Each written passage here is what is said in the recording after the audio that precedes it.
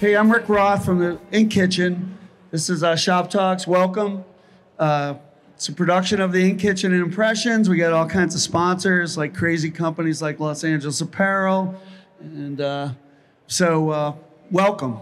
And I have with me here my friend Dov Charney. Known him for a long time. And I don't care what you read, he's a good guy. And so we're going to talk about the future of garments, where things are headed. And all right, take it away, brother. Well, nice to be back at the show. I think I was thinking about what's going on. What we're worried about right now is making sure that the sweatpant legs are wide enough, because the tight leg is done.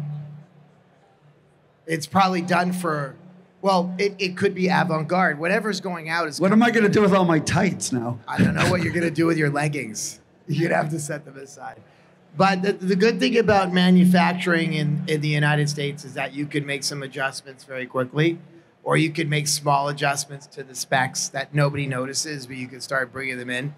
If you look at the Hanes BVT, it's evolved over the last 30, 50 years. They've changed it a number of times. Same thing, we can make small changes too, and the shorter your supply chain cycle, the better.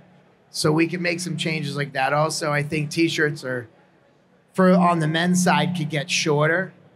And I think lightweight fabric, heavyweight fabrics are strong right now. We have, we could even drop a new heavyweight shirt. Maybe it's slightly heavier than the 6.5 ounce. You do 7, 8.5, 9.5 ounce. But there's also going to be an emergence of lighter weight shirts as well are going to come back, and ringers and stuff like that. Ringers, yeah. I developed a ringer the other day for women that I like. So last year we were talking about, I don't know if you made the word up or it's Yiddish, but the schleppy look. Where are we going? What's the schleppy look going? I think it's still going. The schlepper look is still going, but I think it's wide pants, but tighter shirts could possibly come in. I'm still wearing size large, but I like a larger shirt, but I'm in my mid-50s, so it's a little different. But at the same time, I do think tighter shirts are going to come in. We're bringing back some old American apparel styles that were lost in the ozone under the banner Los Angeles Apparel, of course. Too bad. But you used to have those women's shirts that they would that's shrink big. out about this Our big. baby rib stuff that we had at American Apparel, we're like digging all that stuff up, and it's selling fast. We have very big turnover, like up to 300% on 30 single baby rib, which, Bella copied. They may be coming back with their stuff, or I still have their old inventory, who knows. But baby rib's gonna be back up. The Raglan, the old American Apparel 4353 is back. It's under 43053 Los Angeles Apparel. That's going to be, we're just fitting it this morning. We made the first 200. The necks weren't quite right, but we're going to fix them. But all of the Raglans, the 43077 is already back. So a lot of stuff is coming back in. Of course, it's a little different. I used to think it's an exact recycle, but there's changes when it comes back. So I always am interested in that. What's the twist this time? I think, I'm not sure. I think we went, it could be the length of the shirt.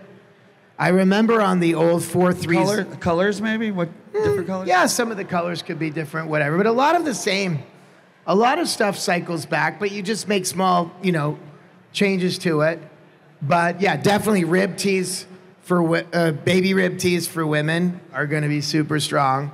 I have a few tricks up my sleeve that I might introduce. We might do like a Supima mercerized kind of crazy thing for, t-shirt for men. But I have samples, but I haven't come up with it yet.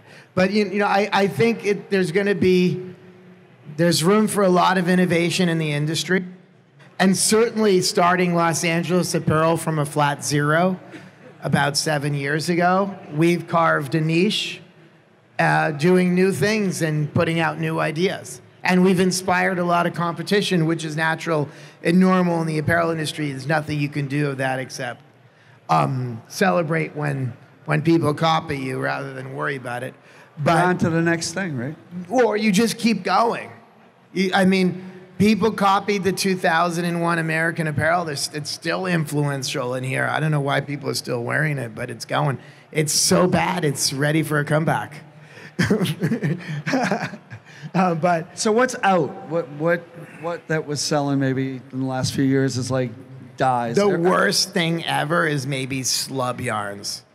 Slub yarns are out. I don't know. Slub yarn. I think we're in an open-minded period, though. If you look, it's not where there's so many different trends that you can go in different directions. It's less. Which is more creative, yeah?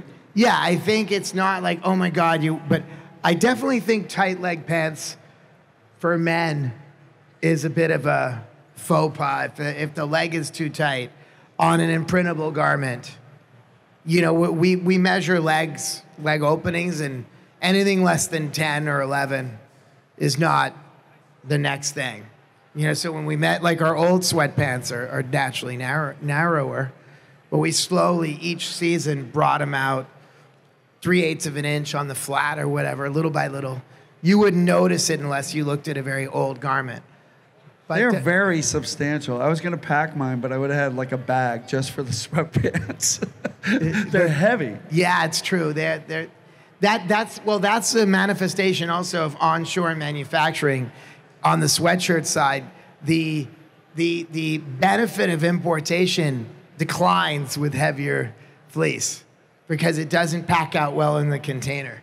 Your zip hoodies are super heavy too. Yeah, right? I don't know how many ounces. We're coming out possibly. This is a sample, but with a 16 ounce fleece instead of 14, and it will be. We're gonna call it plush fleece. Sometimes I don't have the courage to come out with stuff, and I'll tell you why, because it might not be perfect. And once you come out with it in the imprintable t-shirt industry, you're kind of stuck with it. Like there's things I would have done differently. I don't know if on the 1801, those of you that know my garment, it has a cover stitch neck. I don't know if I would have had the top stitch, but it's too late. We made millions of them like that, so it would be really hard to drop the top stitch. But do a recall. That would be a recall to the bankruptcy court. Let's go. Been there, done that. Right. Don't want to do that again. Yeah, things. I think we're a lot of new trends coming in, and What do you like? Like, you know, personally, even of like new stuff, because there's so many different styles. Well, like this jacket is. What's the major jacket company that made this jacket? Because this is a copy of that. Oh, I don't know. Badger, maybe? Who remembers? Sorry? An Augusta one, or which one else? Sorry? Cardinal could be Cardinal. There's a few of them. But I made this one a little shorter because I noticed they were all longer. So I think shorter lengths are going to play a little bit, you know. And I think there's a lot of money for higher priced and printable as well. Like, I don't think people care. I think there's room for $50 wholesale case price hoodies. Because some people will say, you know, for my organization, that's what we want. We want a hoodie that feels like a $250 hoodie. I think there's room for high prices in the industry. People want what they want. Right. The $1.75 t-shirt doesn't really rule the world. Yeah, sometimes it does, but I think there's room for higher priced imprintable products. I could be wrong, but that's what I'm seeing. Hopefully you're not. Yeah. All right. So, who has any thoughts of what they think is going on? yeah, or questions. Because I don't know. Go, you. Wait, we got a mic for you here.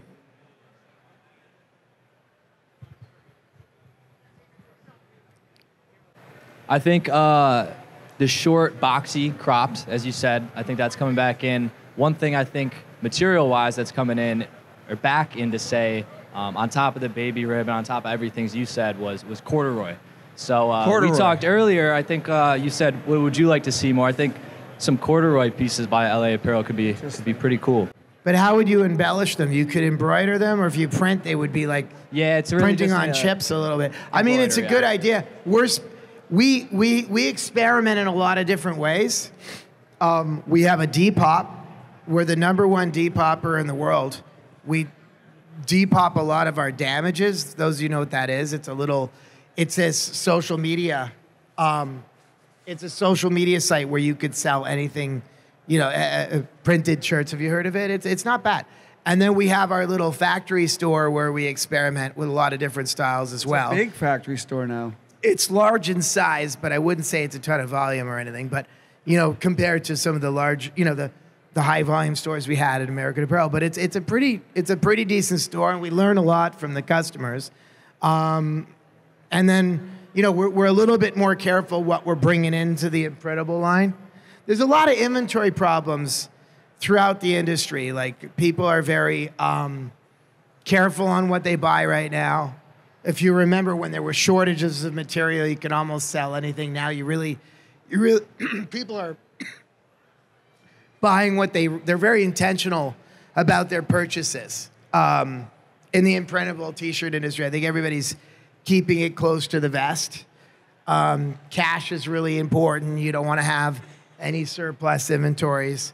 I don't think the screen printers want that, and I don't think, nobody really wants it. So I still think there's a lot of flushing out of old going on, and it's going to go on. But at some point in mid-2024 or the end of 2024, I think there's going to be room for a lot of new products. A crop men's tee is definitely in.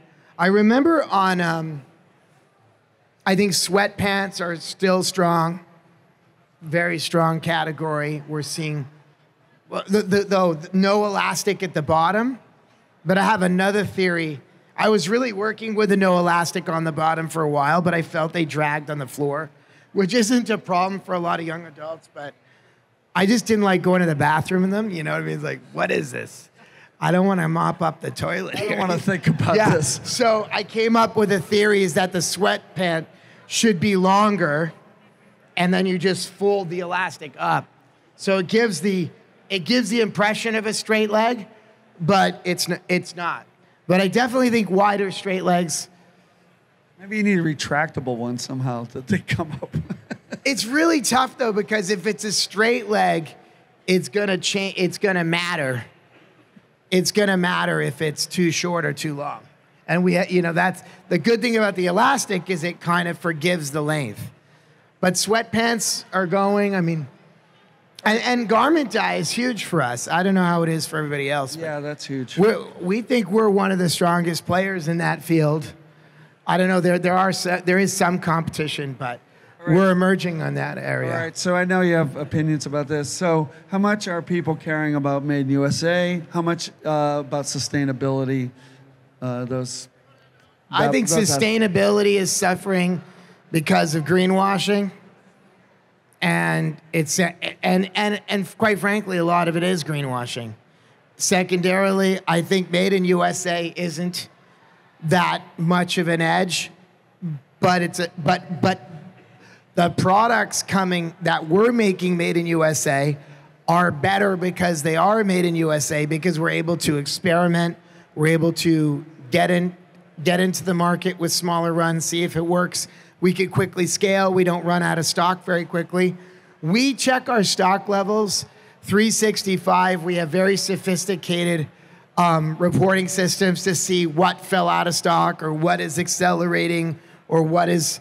So we try to keep our stuff in stock. I don't know, those of you that buy from me, we really make an effort to make sure we ship, we have the stuff, that we keep things rolling on, especially in our principal styles, 1801 and HF09GD and HF07 and HF04GD, et cetera. All right, more questions? Made in USA, it's not about the theme of it, it's about what comes out, what the product is. And, we're very proud that we have the amount of people. We have one of the few Made in USA factories that competes with the offshore factories in terms of our size, the amount of machines, and the amount of operators we have. Because we believe in manufacturing it in the States for efficiency reasons, not for pity. It's not a pity party. We believe it's made, there's a niche for us. And, we think we can grow this business over the next 20 years to become one of the principal players, although it's not made in USA. And we pursue as much automation as we can. But the sustainability thing, I definitely think is a little bit of a scare, because I don't think people are talking about it, but what does it mean when they say it's recycled from bottles, for example? Is that better? Or would have the bottles been better to become bottles again? I'm not sure. Aluminum T-shirts, man. That's the future. Well, I think sustainability can be important. Our biggest claim to fame on sustainability is we're actually cutting garments.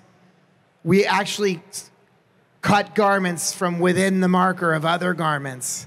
Our shorts, for example, are often made of fabric that would have ordinarily gone to the landfill, but we recaptured them before they went to the landfill by cutting out the short from within the map, the cut plan. And so we've done some recapturing like that. I'm not saying that there is not some sustainable brands or products that are worthwhile. I just think that zone of the industry is suffering from a lot of confusion or misinformation. But it's still important. I don't want to discount it. I think the regenerative stuff, some of that's pretty good, right? Where they use post-consumer, reweave it, right?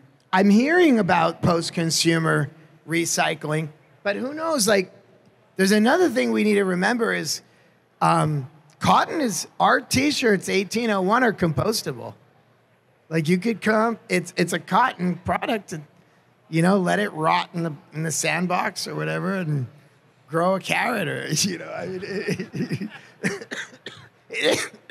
it's hard to say. It's hard to say about all that stuff. There's really no science authority on a lot of it, but it doesn't mean you should avoid it, though. It's just you gotta dig in.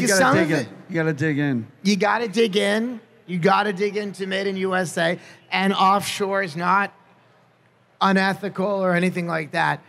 I support free trade and open borders and all of it. So do notice a lot of USA, the name or a flag, and things that are not substantially made in the USA. Yes. Yeah, that happens. But I think the consumer can tell. I think the consumer can tell. Got a question over here. Yeah, I was just wondering if you think styles are recycling quicker than they used to. Maybe in 2010, I noticed a lot of 80s style graphics. And now, starting in 2020, you notice a lot of Y2K style graphics. And it just seems like the timeline between when things come back into style is getting shorter. I was wondering if you agree with that. Well, probably because of all the information that's out there, on the internet and different themes and the amount of different trends that are going on that people have access to. That might be the case, but over time, I think it was Malcolm Gladwell said that, who's a writer I've come to know over the years, 20 years old is always more cool than 10 years old. Something about 20 years, the nostalgia sets in. Number one. Number two, I think we're in a very free-form time where you don't have to be, the imposition of one code of conduct, style-wise, is not as profound as it may have been in the past. But suit and ties coming back? I don't think suit and ties are coming back, unfortunately. I don't think so. No, that's a comfort issue. All right, Alex. Thanks. Hey, Dov, when are soft ring spun shirts going to be cool again? I think, well, your beefy tee, man. The beefy tee was ring spun. Do you right? mean ring spun combed or ring spun? Are you Ring, referring to ring spun combed or ring spun ring spun? I probably don't know the answer. What I mean is that it's soft. It feels very soft. I when think I touch soft it. probably. Soft makes sense if it's tighter, Yeah. right? But if it's looser, the boardy open end feel is actually better. I think they're probably more likely. Softer shirts are possibly gonna come in a little bit as men's t-shirts get a little tighter. Yeah.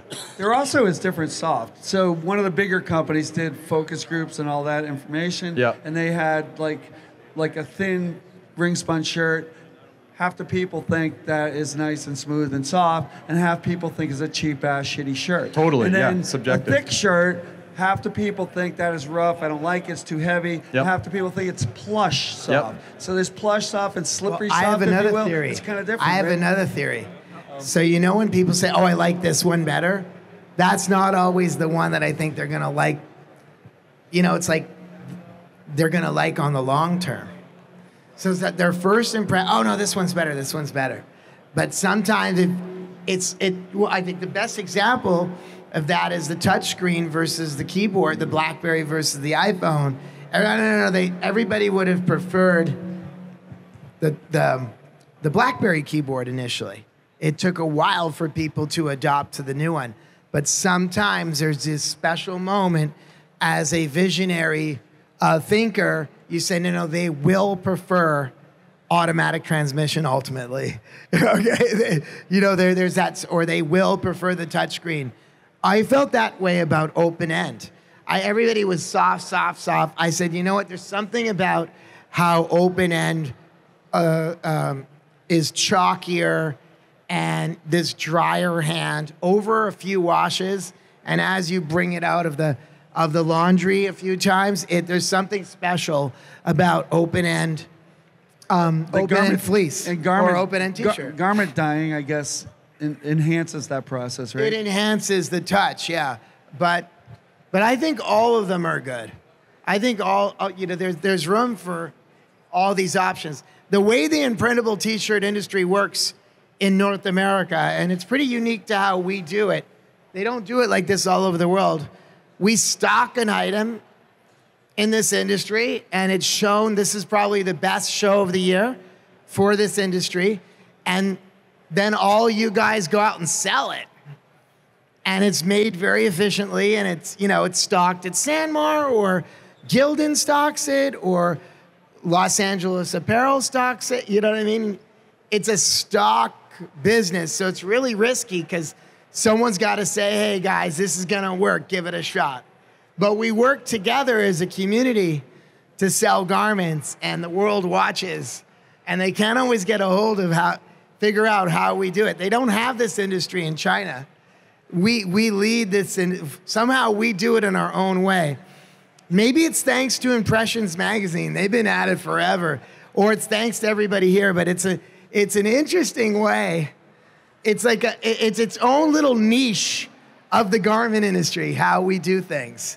And then the screen printing machines, and there's not even that many brands of screen printing. It's a culture that we're a part of that I don't think the rest of the world really understands. Do you feel misunderstood too? All right, maybe one more question. Run, Pam.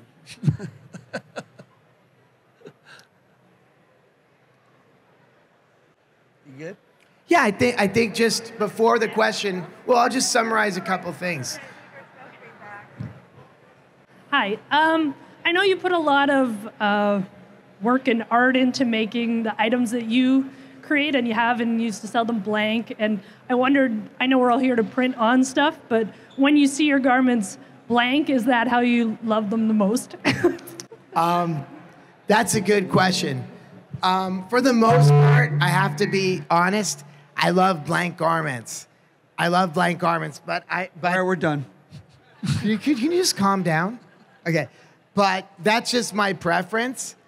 But over the years, I've seen such phenomenal things that people have done with the garments and the techniques that each printer brings to it, it's been quite fascinating. It's amazing this industry is from Vermont, to San Diego. You know, it's across Canada and the United States, and it's a very interesting, passionate group of people. And just looking at everybody here, it's a unique blend. It's its own zone of people that really get off on the weights of T-shirts or which color or the ink, or who would ever care about DTG or DTF and talk about it for hours? I mean, except if you're in this, you're a weirdo. Look at you. But I do want to say, Fair enough. Yeah, I do want to say that I think shorter T-shirts for men, boxier. I haven't come up with all the solutions yet, but I think this is something we'll feed into. I think ring spun. I think softer, lighter weight shirts are going to come up again. I still think there's long run on the heavyweights, and we have an awesome heavyweight that I'm very proud of. And we'll see. And then the wider leg sweatpants are very important. Also, without the elastic on the bottom is definitely an important theme, although it has its challenges. So those just the concluding points. All right. But I just want to thank everybody. It's been a long time we've been coming to these shows. Where's Lori gone? She's a pioneer. She retired. But yeah, it's been just thinking now. These shows have been going on since dinosaurs ruled the earth. I think I was 20. The impression shows were going. Like, who started them? 35 years ago or something. Yeah, it's a long time. So just keep on trucking and keep on printing shirts. All right. How about a hand for Dov Charney? Thank you. All right, thanks for coming. Check out our YouTube channel. This will be up there in Kitchen. Check out our artificial intelligence series as well, and thanks to the sponsors.